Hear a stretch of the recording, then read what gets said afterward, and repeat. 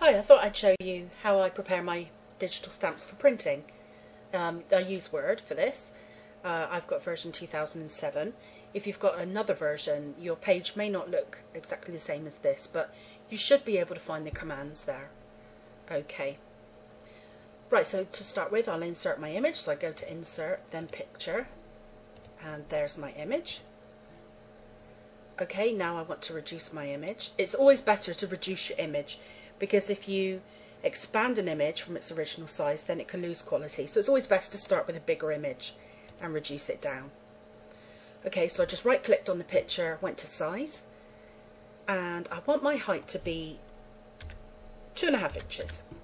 So I put 2.5 in there. Now, because these boxes have a tick in them, this means that the width will change proportionally with the height. So I can just close that, and there we are. Now I'd like to move my image further into the corner because I don't like to waste paper. So I will change my page layout, go to margins and pick a smaller margin. There we are, it will print in the corner.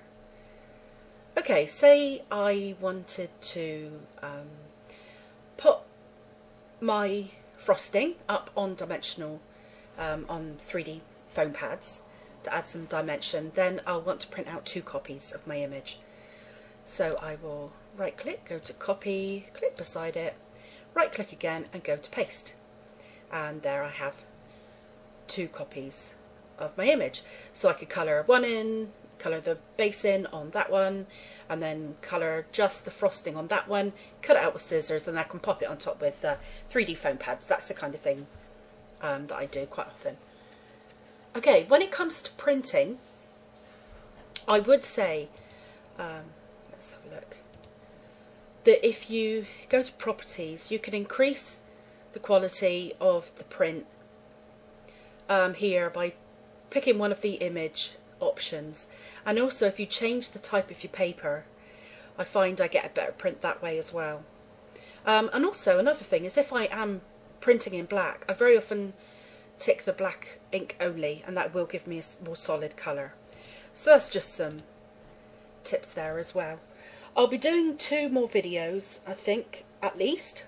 One of them I'll be showing you how I recolour my digital stamps, which I do an awful lot now, especially to match the Copics I'll be using to colour them in.